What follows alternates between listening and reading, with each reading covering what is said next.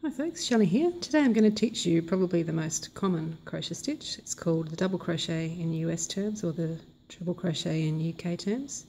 You use it to make granny squares and all sorts of things. So, yarn over, insert your hook into the stitch or space, snag the yarn, bring it to the front, yarn over, pull through 2 loops, yarn over, pull through 2 loops. Now, a little tip for you, if you're just starting out, when you do the first yarn over, pull through 2, give this yarn a little bit of a tug.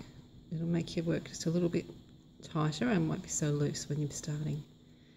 So yarn over, insert, pull it to the front, yarn over through 2, yarn over through 2.